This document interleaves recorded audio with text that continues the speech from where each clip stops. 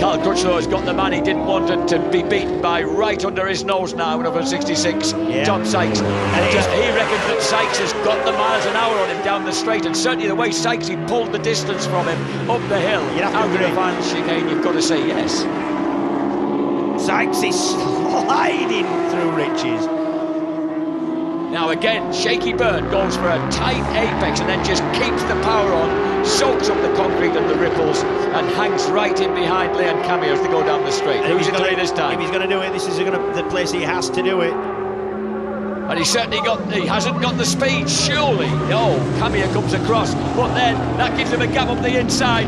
Camier says no thank you and goes back, and they're almost clashing. Whoa! Camier back up the inside. That was like fantastic.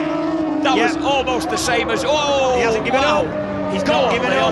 He's got one chance left, one more chance. He's going to let it run round the outside.